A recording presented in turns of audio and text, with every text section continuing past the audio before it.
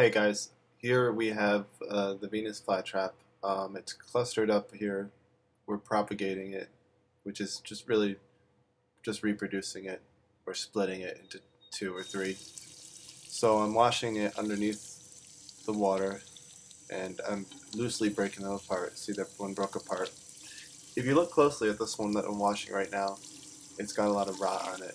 And that's the one that I'm wanting to get away from the other ones because I I suspected that it was rotting, and that's not a good thing when you're growing Venus flytraps. At least, ultimately, it's not a good thing. It's something I want to get away from. So I wash those, and then I look at it and I inspect it.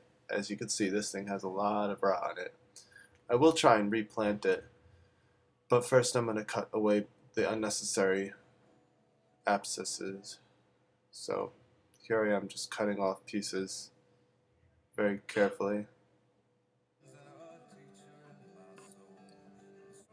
Anything that's brown or dead I'll just cut off, but I won't cut the living tissue because then you're just making it available for more infection to happen. So then I wrap it with clean new sphagnum moss and I place it into the terrarium and I place it, nice and gently, pat it in.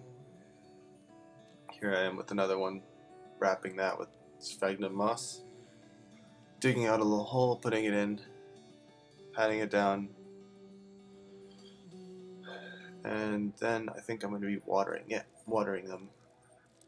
So, obviously you just put new clean sphagnum moss. You need to keep it moist, keep them in a moist situation. And I'm just watering every little one that I just did. So, as you can see, they look pretty good.